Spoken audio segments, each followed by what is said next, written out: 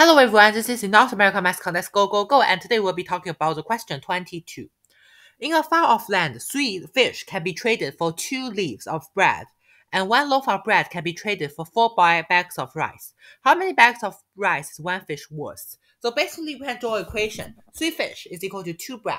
1 bread is equal to 4 rice. So hence we divide first equation by 3. 1 fish is equal to 2 over 3 bread, and we divide by the second equation by 2 over 3. So in this case, it's 2 over 3 bread is equal to 8 over 3 rice, because 8 over 3 is 2 over 3 times 4. So in this case, it's 2 plus 2 over 3 rice, which is going to be D. Here, and now also let's talk about question 23. Square ABCD has sides of length 3. Segment CM and CN divide the square's area into 3 parts. How long is segment CM? So basically, by looking at this condition, you are able to see that since it says it divides into 3 equal parts, we first find its total area. Total area 3 times 3 is 9. So 9 divided by 3, which means that each side has area of 3. Since BCM equal to 3, we can use the formula of the triangle.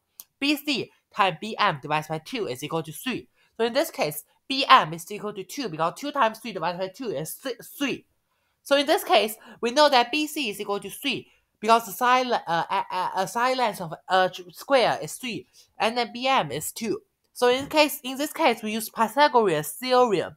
3 times 2 divides 3, cm squared is equal to 3 squared plus 2 squared is equal to square root of 13, which is going to be answer C here. And now let's talk about problem 24. When 1999 to the power of 2000 is divided by 5, the remainder is what? So basically, you can see that when we do 199 divided by 5, we see that the remainder is equal to 4 because 9 divided by 5 has a remainder of 4.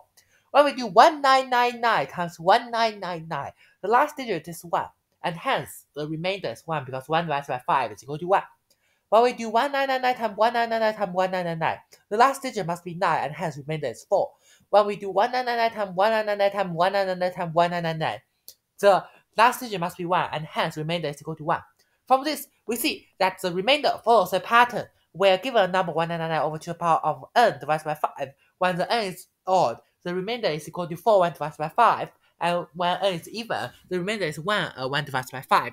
Since n is even because 2000 is even, the remainder needs to be equal to 1, which is going to be B.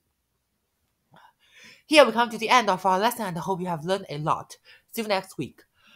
Bye-bye.